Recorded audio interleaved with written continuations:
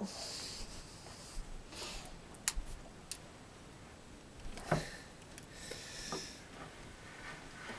guys. Excuse me, little dog. It is a spectacularly gorgeous, and I do mean over the top beautiful.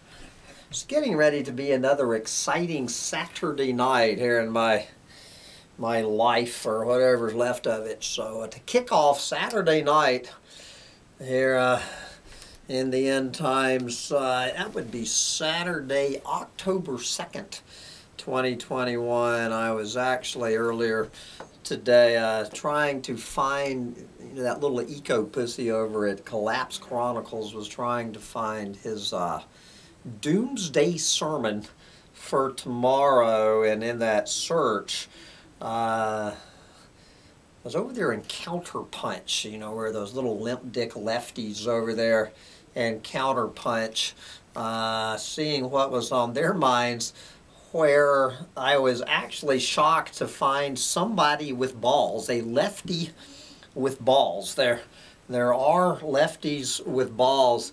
Of course, this lefty doomer chick is a woman, I think is a woman, Nicky Reid. So Nicky Reid, who I've never heard of, but I am now a new fan of. This is how Nicky Reid describes herself, himself, itself, whatever Nicky is.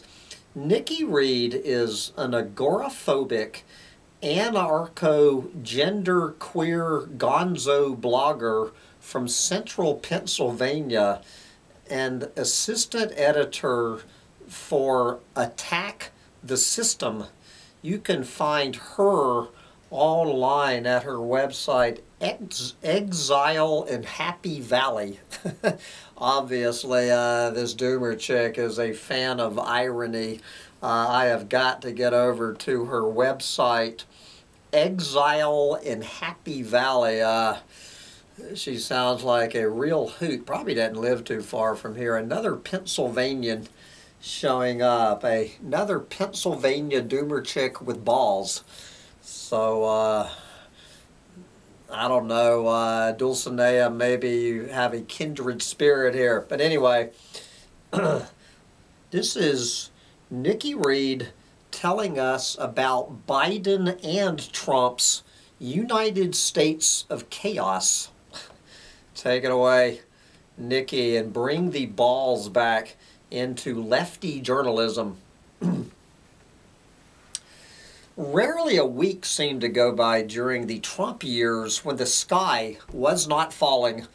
The cable news already has a tendency of covering every single day like it could be our last. But this was different. Even powerful people seemed legitimately confused, and nobody seemed to know what the fuck was going on.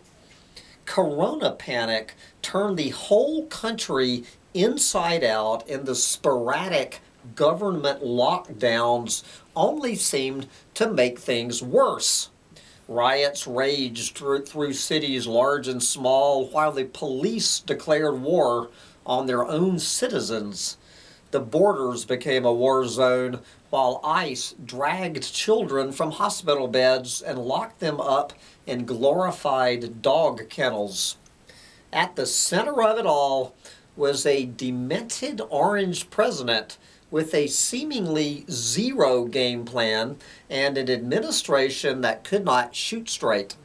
Most of the time, they seemed to be shooting at each other, leaking sensitive information to the press, plotting wars that never materialized, sabotaging each other's peace deals, and getting shit-canned left and right. The system literally seemed to be eating itself, and the press seemed to vacillate between covering the spectacle with heartless glee and hyperventilating in a corner with a brown paper bag, like the rest of us. There was a very sick side of me that took a degree of sadistic joy in this myself. I'm not proud of this. Innocent people were getting fucked. But after decades of holding the public in the palm of their hands, the establishment appeared to have lost all control of the narrative.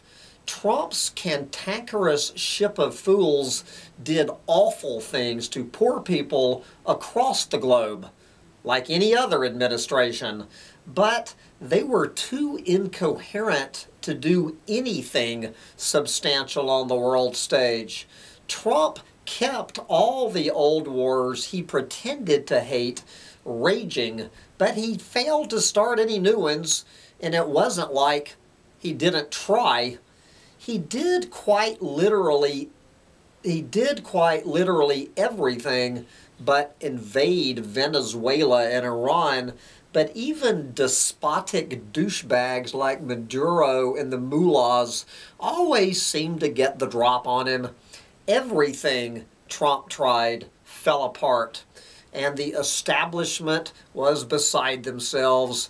They seemed to take their anger out on Trump by insisting that he was a puppet of the Kremlin, even while Putin's supposed puppet was shredding Soviet-era peace treaties left and right like an Enron ticker tape parade. None of it made any sense. All I knew was that there were no new boots on the ground in Caracas or Tehran, and the whole world finally seemed to be waking up to the fact that this empire I have despised since I was 13 years old was a 5-alarm dumpster fire. But your average American is not a craven anti-imperialist anarchist like me. By 2019, the whole goddamn country was exhausted by the confounding hijinks of the Trump junta and was desperately seeking something old and reliable to comfort them by the fire of their smoldering superstate. Their miracle came prepackaged by the equally exhausted elites in the form of Joe Biden, who was sold to the country across nearly every corporate news medium as the human personification of warm milk.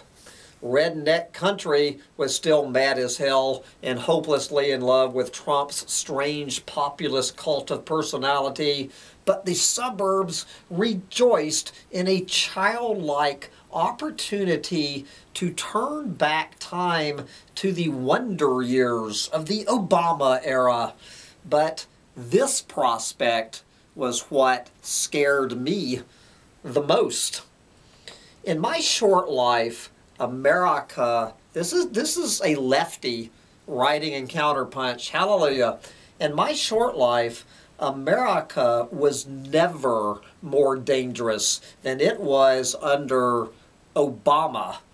A man who can arm Al-Qaeda in Syria, turn Libya into a scorched open-air slave market, back neo-Nazis in Ukraine, and deport more people in 2 weeks than Donald Trump could in 2 years, all the while charming the pants off the international community and convincing liberal America that he was the reincarnation of JFK.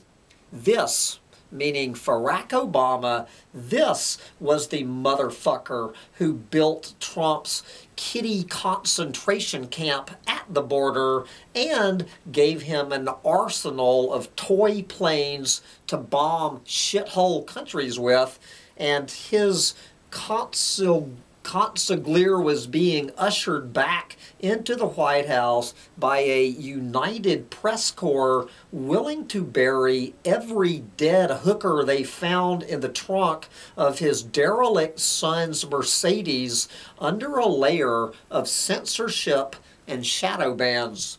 God help me, but I was way more freaked out about Joe Biden than I was about Donald Trump. Trump only had Fox News in his pocket, and the worst they could pull off was an insurrection at the Villages. You know, the Villages, talking about that little right-wing enclave down there not far from Inverness, Florida. About a year later, meaning about now, about a year later, and rarely a week seems to go by during the Biden regime when the sky is not falling. Joe's prostitutes in the Fourth Estate do their damnedest to sugarcoat the mess, but even the suburbs aren't buying it anymore. Corona panic is still raging. Cops are still lynching unarmed black men with impunity, and the borders are wilder than they have ever been as the concentration camps remain full and the Border Patrol corrals Haitians by the thousands like Ku Klux cowboys from hell. At the center of it all is a rapidly disintegrating old wreck of a president with seemingly zero game plan and an administration that cannot shoot straight. And with the confusing clusterfuck in Afghanistan, they seem to be on the brink of shooting each other over a foreign policy decision that nobody seems to understand, myself included.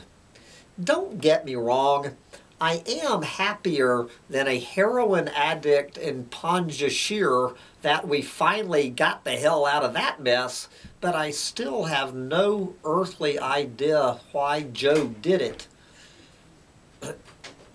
Even with dementia, Joe Biden is a lifelong neoliberal chicken hawk who has never made peace with anyone, and now he is willing to piss off every industrial complex who made his toxic career possible to do the right thing for the first time in his life and die on a hill that even a Kennedy would have bombed to kingdom come.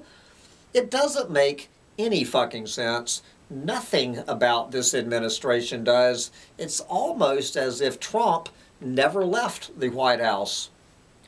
And that's just it. Americans, even jaded ones like me, often make the mistake of defining the politics of the day by whatever asshole happens to be sitting in the Oval Office. But that's not how this country really works.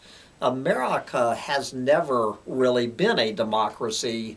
Every 4 years, we vote for another sock puppet to run the PR campaign, but it's always the same revolving door of generals, lobbyists, and deep state hacks running the show behind the curtain. The rhetoric may change, but the motives remain the same. As I pointed out above, Obama built the camps and the drones, and both Trump and Biden used them. Similarly, the chaos that defined the Trump years is still defining Biden's reign as well. That's because the American empire as we know it is falling apart. Now, realize, would vehemently disagree with Nicky here. But according to Nicky and a lot of other people, that's because the American empire we know as we know it is falling apart. Biden and Trump are symptoms of this collapse, not the cause of it.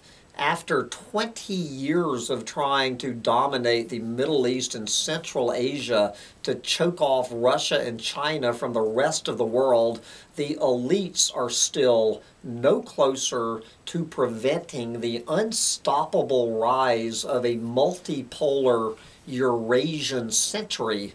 So they're losing their shit and dividing into warring factions.